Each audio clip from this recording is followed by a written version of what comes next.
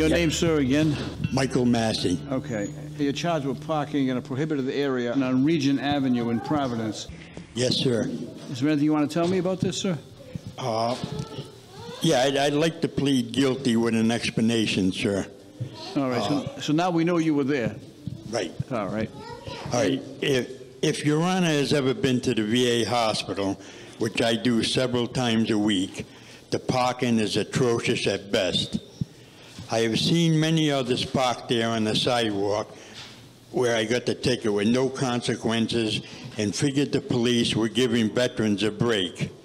I know I parked illegally, and that doesn't make it right.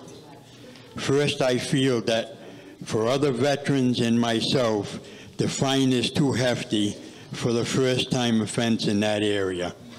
I feel that signs should be posted with the amount of the fine, which will hopefully deter people and veterans from parking there.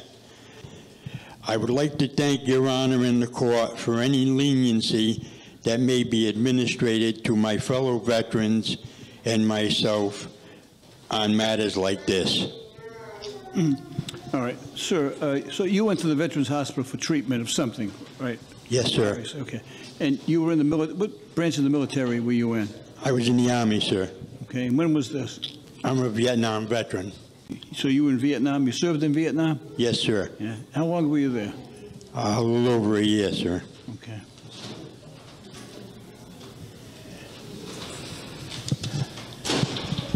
In all fairness, I've had other instances where veterans went to the VA for treatment, and many of them, treatment was something that had to be done quickly, and they were unable to find parking spaces as well. And for some reason, I'm not sure why, but there's no other place for them to park except on Regent Avenue.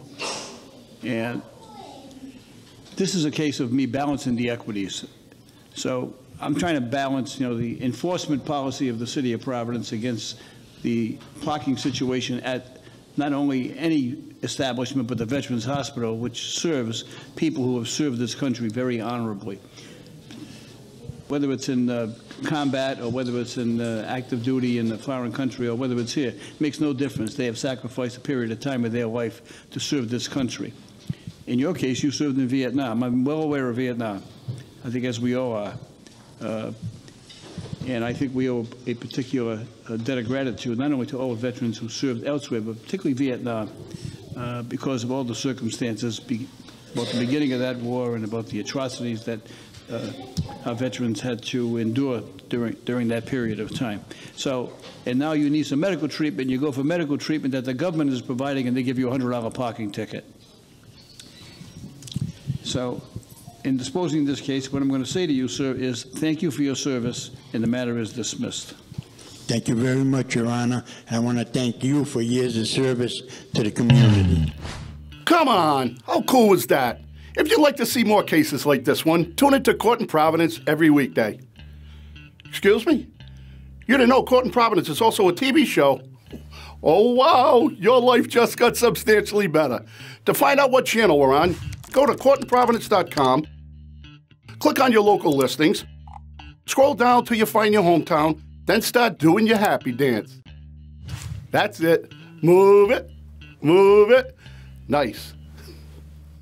All rise and hit subscribe so you don't miss the latest viral moments like this one. Share these videos and weigh in on the cases. You be the judge. Subscribe now.